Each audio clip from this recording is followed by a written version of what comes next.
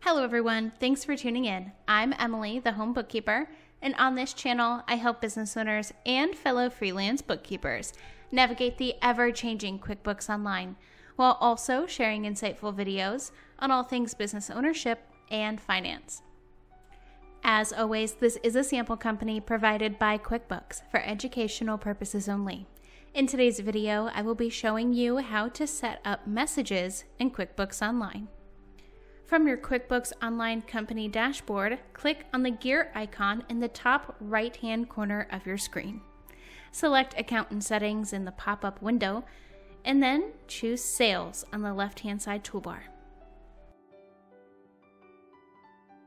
From the Sales tab, scroll down to Messages and click anywhere to open. From the Messages section, you will see the following options: a greeting. You can select either Dear or To as the salutation and determine how you want the customer's name to appear in the greeting. The sales form. You can change the suggested email message for each of the following customer forms: an invoice, an estimate, a credit memo, a sales receipt, a statement, refund receipt. Each form can have a completely different email message. You can change the standard email subject line provided by QuickBooks, but I recommend keeping the form number for customers that might receive multiple invoices in a short period of time. Your email should be customized for your business, but not personalized for any particular customer. If you have a client that you would like to treat special, I highly recommend that you create a custom invoice just for them, which can include a custom email message that I will discuss later in this tutorial. If you've modified the message and want to return to the original message suggested by QuickBooks, click the green Use Standard Message button next to the sales form. You can check the box to send a copy of every email automatically to the QuickBooks Online administrator, plus provide a list of additional email addresses that should receive copies. These email addresses will receive copies anytime a client is sent this form, so make sure the person wants and needs all of these emails. Sales forms. Select the type of form that will use the message you customize. For example, estimates or invoices and other sales forms.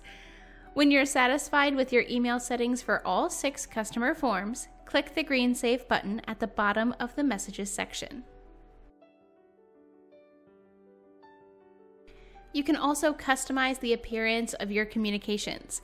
When creating and sending a sales form, you will see the default message that you just created on your form. Often the default message is sufficient, but if you opt to customize your email invoice or any other sales forms, you can do so with the following steps. Scrolling to the top of the sales settings screen, click on the green Customize Look and Feel button to enter the custom form screen. Select an invoice or any other form from the Custom Form Styles list and click Edit. Here you can create a template or customize particular sales forms from the menu below. Click on the Emails tab to view the available options. Now you might have learned how to design your custom estimate and invoices in my video, How to Customize Invoices or Sales Forms in QuickBooks Online. Now we'll work with the third tab in the design window, Emails, to customize the email that will accompany your estimate. The default options in this screen should match the options you selected in a prior section for your estimates. The changes you make here will only apply to this particular estimate template. This could be very useful if you want to customize your email messages to a particular set of your customers. To do so, create a custom template for each set of customers and apply that template when you generate a sales form. Changing the default email message for custom invoices and sales receipts follows the same procedure.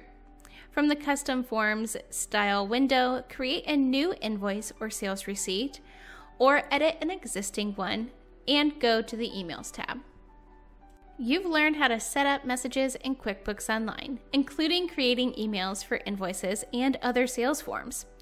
You also learned how to customize the default email settings for custom invoices, estimates, and sales receipts. The next guide in this course is how to set up customer statements in QuickBooks Online. This will cover a few options that are available for formatting the statements you send to customers. For more business resources, my online self-paced home bookkeeper masterclass, business supplies, gadgets, must-haves, and more, make sure to check out edjconsultinggroup.com/resources, linked in the description box below. And of course, like this video, subscribe to my channel, and turn on bell notifications so you'll never miss an upload. If you have any video or tutorial requests, make sure to leave them in the comments below. And if you need more assistance, private QuickBooks Online coaching, or bookkeeping and payroll management, feel free to email or visit edjconsultinggroup.com. My firm is fully inclusive and ready to help you along, wherever you may be in your entrepreneurship or personal wealth building journey.